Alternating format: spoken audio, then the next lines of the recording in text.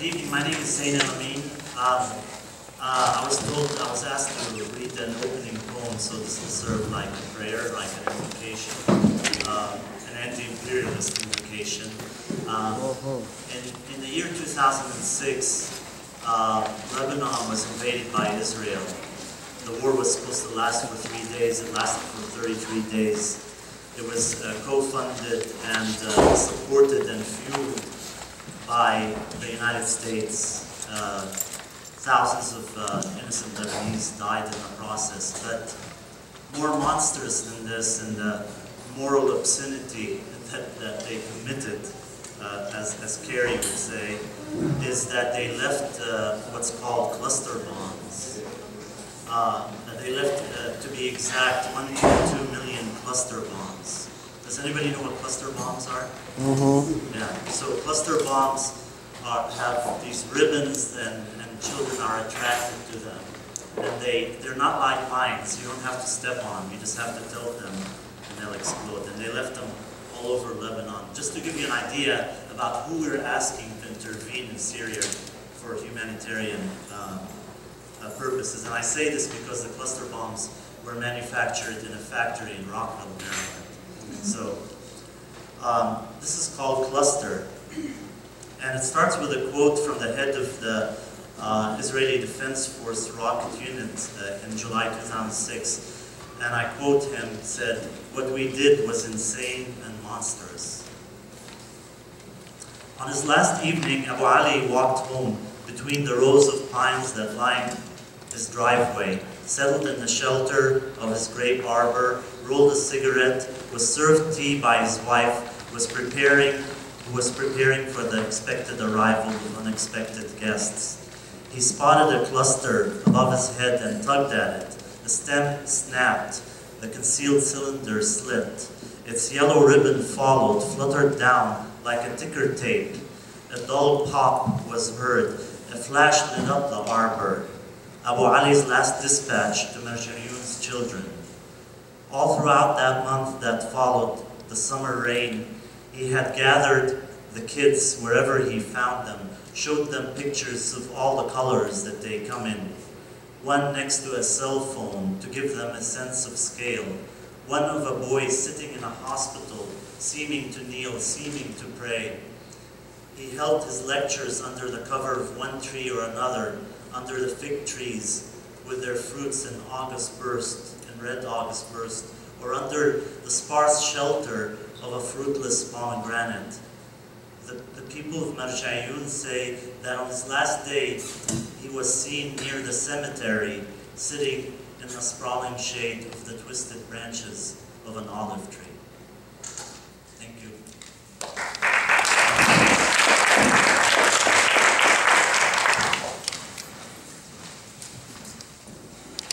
Thank you, Zain. Welcome, everyone. My name is Sonia. I work for the Washington Peace Center. That's our house right there. Thank you all so much for coming out for this really important event. I want to just start by thanking everyone who made it happen. Zain, Rami, Nico, Amrita, Danny, Henrik. Thanks, everyone, for making time for this. We are going to hear kind of short talks by our two fantastic speakers, and then there's going to be a fair amount of time for Q&A. And then we're hoping by at the end that we'll still have some time and do some breakouts around what kind of actions are coming up, what do people want to organize, how to get involved in these things. Before we begin, there's a few empty seats right here and up here. If the folks in the back want to fill up, especially those with really cute babies. If you want to fill up here, you're more than welcome. So just to give a bit of a framing for tonight, the point of tonight was to try and really understand the key arguments against military intervention in Syria. We did not mean for this to be a debate between two sides, but really we're coming from it with a certain angle. I think some people came here tonight to try and find community in their opposition and plan actions together. So folks want to clarify and understand different arguments that folks have on different sides of it. And some because they're still in the process of figuring out their own stance. Really, we want to share information, have a space available for questions, and for those of us who feel compelled to try and plan actions together. So I really hope that we are all respectful of each other's differences in the groups, and really appreciate where everyone's coming from. So I'm just going to introduce our two speakers and let them go on. First, we're going to hear from Rania Masri, who is a human rights advocate, an environmental scientist, and professor at the University of Balman in Lebanon. She has served as coordinator of the Iraq Action Coalition on the board of Peace Action, and acts as the Arab Women's Solidarity Association's representative to the UN, and, if that's not enough, as the director of the Southern Peace Research and Education Center at the Institute for Southern Studies in North Carolina. Next we have Bassem Haddad. He's the director of the Middle East Studies program at George Mason, the co-founder and editor of Jadaliyya, Ezine Online, which has a pretty big, massive readership, and co-producer and director of the documentary film about Baghdad, about Iraq after the US invasion. And in case that's not enough, is also the executive director of the Arab Studies Institute. We're so honored to have you both here, and they're both going to talk for about 20 minutes, and I'll give you a little flag if you get down to 5 minutes or so. So, yeah, please.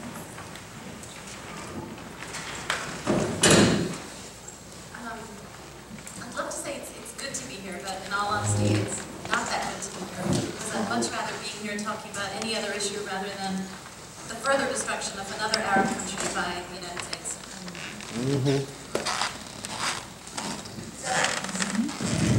The last time I was doing a talk throughout this country, we were discussing Iraq and whether or not the United States should invade and occupy Iraq also under similar pretext. So a lot of this feels like deja vu, the worst sense imaginable.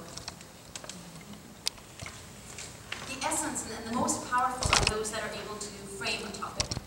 And when we examine the way that the U.S. administration has framed this topic, we find that it becomes not surprising at all that the Senate panel have okayed. So let's examine how this topic has been framed thus far. There are several key points that have been presented to us, both within the United States and I would argue to a vast portion of us internationally. And that is first and foremost that there has been a moral outrage. We are morally outraged at this intrusion against international norms, this precedence that must not be allowed because chemical weapons have been used. So there is that, the moral outrage, the red line that must not be crossed. In addition to this moral outrage, there is another outrage, which is that 100,000 Syrians have been killed. And I'm not trying to make light of this number. 100,000 Syrians have been killed. And some have said that 100,000 Syrians have been killed by the, quote, thug and, quote, murderer, and consequently he needs to be, quote, punished. The third framing that we receive is that we only have two choices, and we have no other choice. We can either do nothing and let them die, because for whatever reason we choose to do nothing, and therefore their blood will be on our conscience. Or we can do something, and that something is given to us as being a bombing campaign that is presented to us as a limited and narrow military strike that, as Secretary of State John Kerry said repeatedly yesterday, I believe it's not a war. He believes it's not a war. That's all that's important, because he believes it's not a war. So either we do nothing, or we do this limited and narrow bombing campaign that has a broad scope, with possibly no boots on the ground, and I'm quoting direct from the hearings yesterday. The fourth framing that we got is that in the process there's a very complex and disturbing civil war in Syria. And again, the other quote that we get about the civil war is, quote, there's no good actors on the ground to support, but, quote, we have some moderate opposition that we can empower.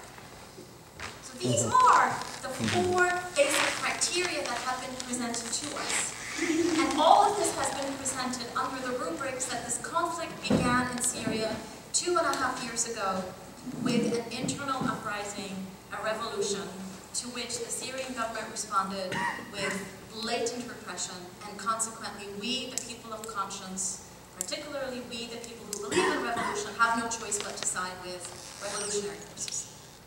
This is the framing.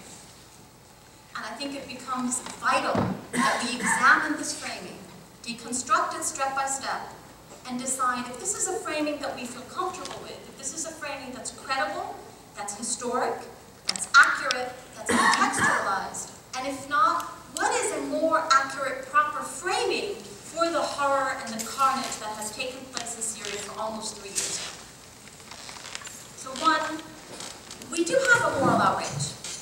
Most definitely. Every one of us needs to be morally outraged. Though I have difficulty to share moral outrage with members of the US administration. There's something about that that feels uncomfortable to me. That to find members of Congress and war leaders argue moral outrage because of the use of chemical weapons when this administration and administrations before it have not only endorsed and funded and supported the use of chemical weapons, but have themselves used chemical weapons, not just in Japan and Puerto Rico and Vietnam and Laos, but in Iraq. And the toxic legacy of white phosphorus that was used in Fallujah, as recorded by the United States Army, is a toxic legacy that exceeds the toxic legacy of the atomic bombings of Hiroshima and Nagasaki. If we can just understand this. So, yes, there is a moral outrage of chemical weapons. And possibly there has been an international precedence, with the idea being that it hasn't been an ally of the United States that has potentially used chemical weapons this time. Maybe that's the international precedence. And I use potentially because as of yet there is no evidence as to who actually did the chemical weapons attack. I'm not saying that the Syrian government might not have done it. I'm simply stating that the UN weapons inspectors, when they were sent to Iraq, sent to Syria, maybe that's a further story because there's a lot of stories. When the UN weapons inspectors were sent to Syria, they were sent with specific instructions not to investigate the who, only to investigate the what. And there are means by which the who can be investigated, by the way, because they can look into the chemical construct and the kind of sophistication of the weaponry that was used to be able to determine if they were Syrian governmental chemical weapons or if they were rebel-based chemical weapons. But nevertheless, they were given strict instructions not to examine the who. What's interesting when we also examine the issue of chemical weapons is this is not the first time that President Obama has raised the red flag with regards to the Syrian regime being accused of using chemical weapons. If you remember back in June of this year, in early June, President Obama declared that there was a red line that was crossed. Because remember, he declared the red line last year. There was a red line that was crossed. The Syrian government has used chemical weapons, albeit he acknowledged that they've allegedly used chemical weapons against a small group of people and they caused a small number of fatalities. Nevertheless, the outrage that he managed to build up was enough to minimize the opposition in Congress to the US government sending weapons to those that they consider to be moderate opposition forces in Syria. But if remember, he had said that earlier. And when we look at this claim right here, there's one glaring inconsistency of all the aspects of this allegation. And I don't want to go into the details of the dossier, that we can talk about that. I don't want to go into the details of the investigation itself. I just want to talk about one specific aspect, because I think it reveals a lot.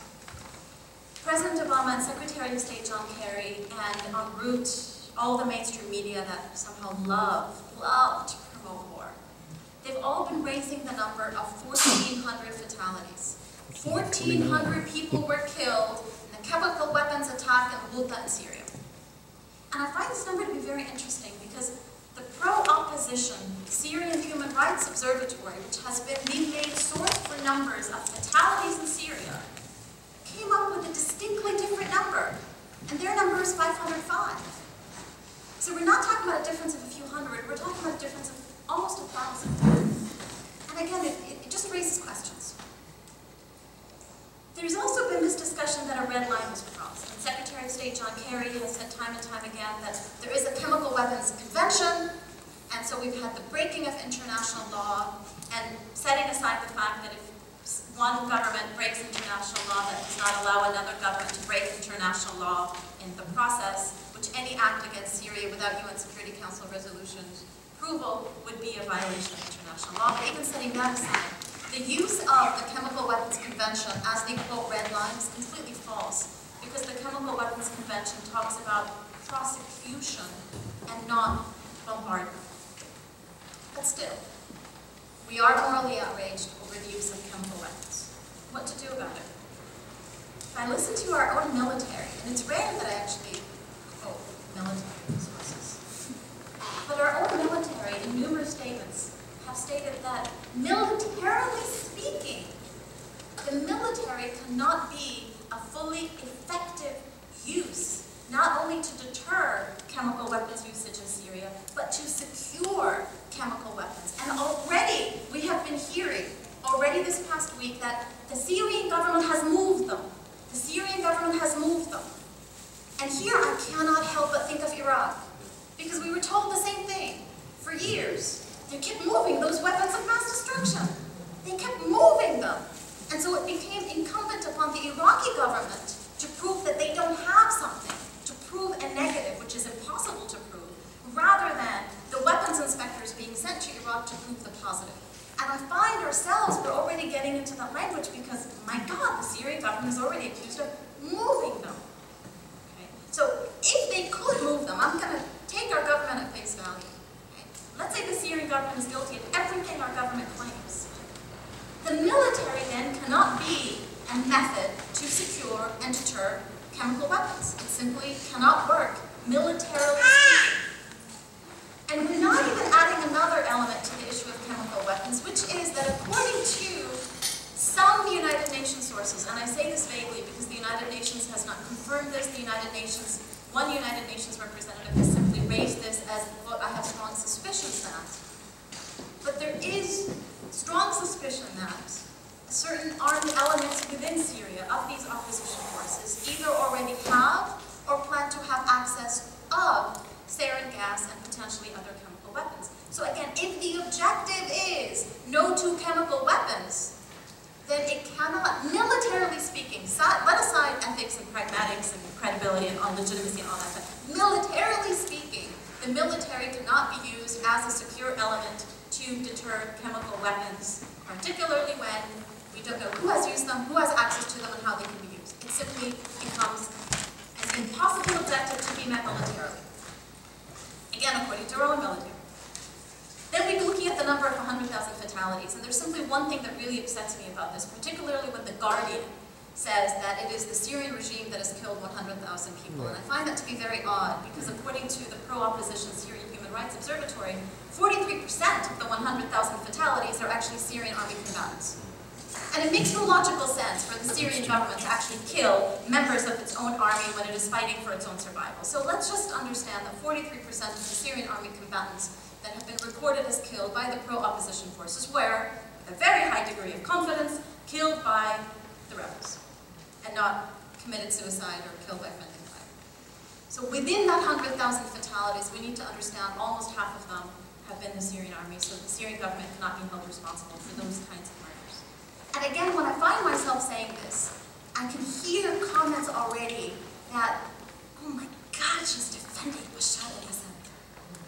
And just like I was accused of defending Saddam Hussein back during the Iraq sanctions, because we oppose the sanctions and we oppose the invasion and we oppose the occupation, and given the current binary that's being forced upon us in this country, if you oppose the bombing of Syria, if you say no to the bombing of Syria, thereby, ergo, automatically, you become a defender of the Syrian regime.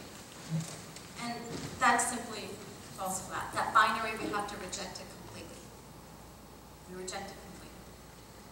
So when we look at this bombing campaign, and no matter how much Secretary of State continues to say it's not a war, I believe it would be as limited as the Pearl Harbor attack. If we remember, the Pearl Harbor attack was quite limited.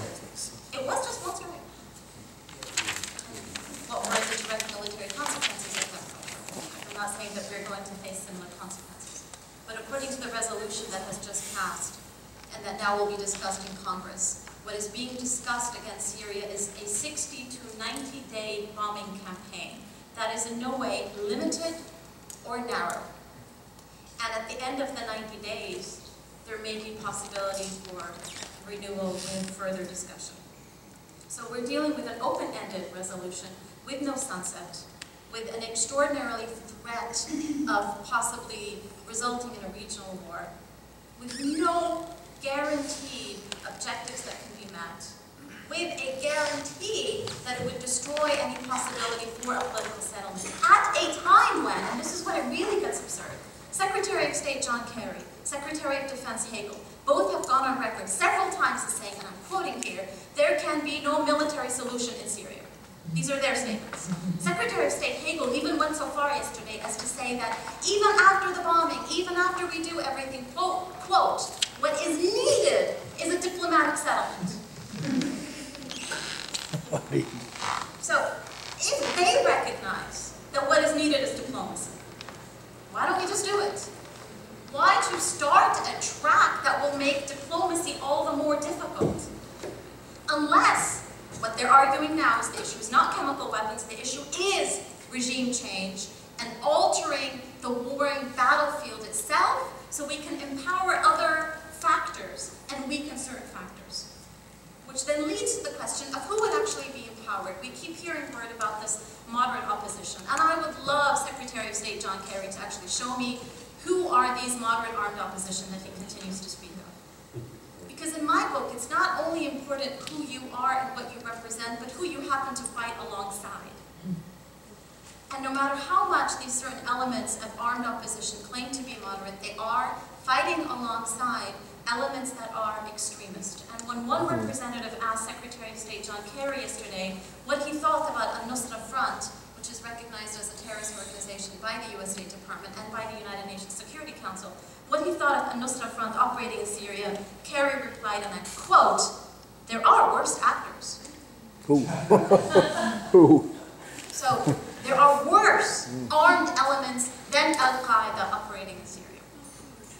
And at the same time, the very administration that has gone on record as claiming that they are launching a so-called war of terror, war on terror, against Al-Qaeda in Yemen and Somalia and Pakistan, a drone war that has led to more than 4,000 fatalities, that on one side they want to kill Al-Qaeda suspected members, and on another side they want to train them and fund them and support their allies. There has been not only a failure to discuss diplomacy, there has been a failure to recognize the need to have a full block of the arms trade. And here there is a strong possibility for the United States to act. There has been a failure to recognize the civil society in Syria that has been organizing for more than 2 years for a democratic representative government. And that all these elements actually weaken possibilities for a democratic representative honorable government in Syria. There has been a failure to clarify objectives.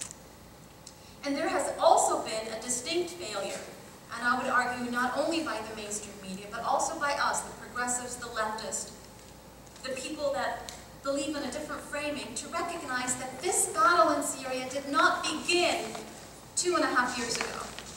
It's not that the United States suddenly recognized Syria 2.5 years ago. Back since 1991, regime change of Syria has been on the books in the United States. Back since 1991.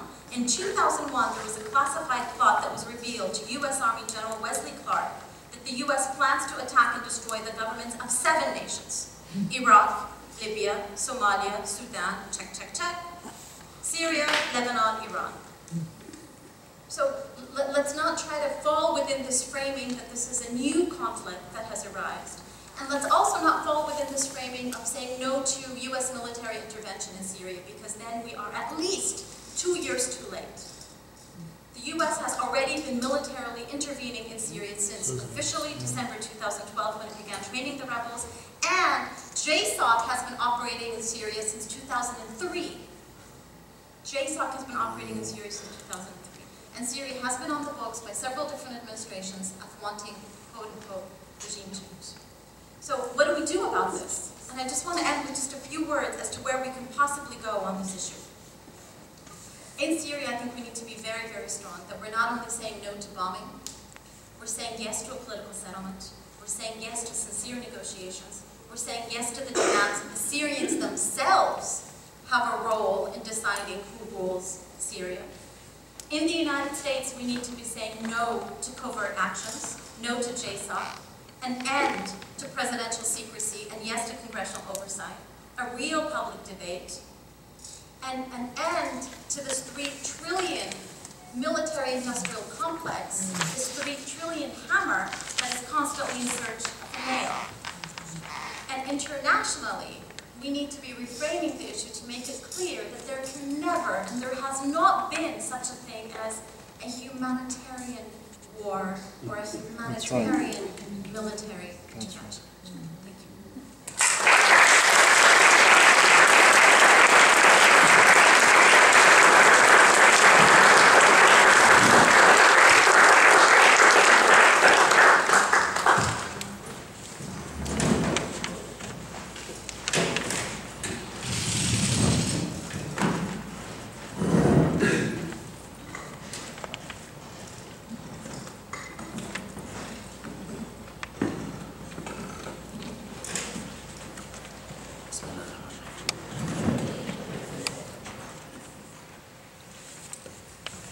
I would like to thank everyone who came out tonight. I would like to thank the organizers for putting this together, and the people who run this venue, where I find myself speaking a lot, because there are a lot of bad things happening.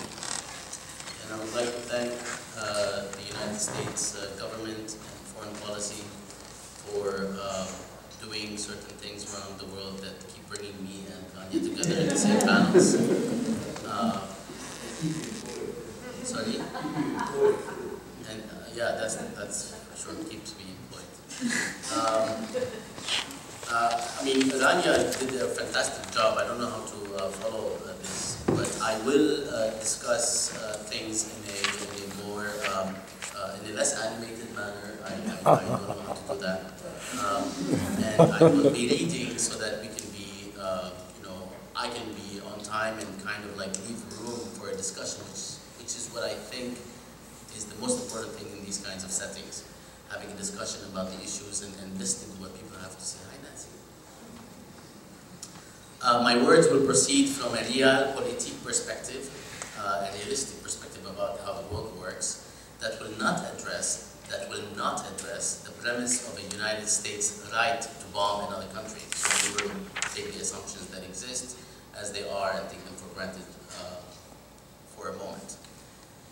As the Syrian refugee population tops 2 million, and after more than 100,000 killed, the issue of an impending strike on Syria acquires added weight, considering the potential consequences, political and humanitarian. According to the United Nations, this record number equals nearly 1/3 of the entire population of Libya. What we are witnessing today in Syria is much more than a global crisis. It's a humanitarian crisis of dramatic proportions and must be attended to regionally and internationally as such first. What in the end can be done to alleviate these tragic conditions? Perhaps the most significant political casualty of an external strike is the fate of a political solution. Whatever else, which is what Rania ended with. Whatever else it will or will not do, an American strike on Syria will foreclose the most profitable path to a political solution by hardening positions further or by destroying any semblance of an already depleted external credibility. And you need that external credibility for a political solution.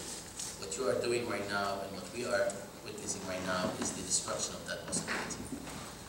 At that point, the pretense of launching a strike to protect Syrian civilians becomes a tragic comedy with many more thousands killed. The alternative is not the ill-thought conventional phrase, doing nothing. The alternative is to effect a political solution and transition backed by the world's most powerful actors.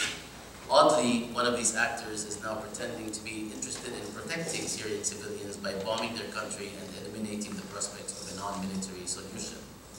If the will for such a political solution exists among nations like the United States and Russia, such crisis must be used to bring all parties to the table so that all may compromise, including the United States and Russia, on matters that have long harmed the region and its peoples. To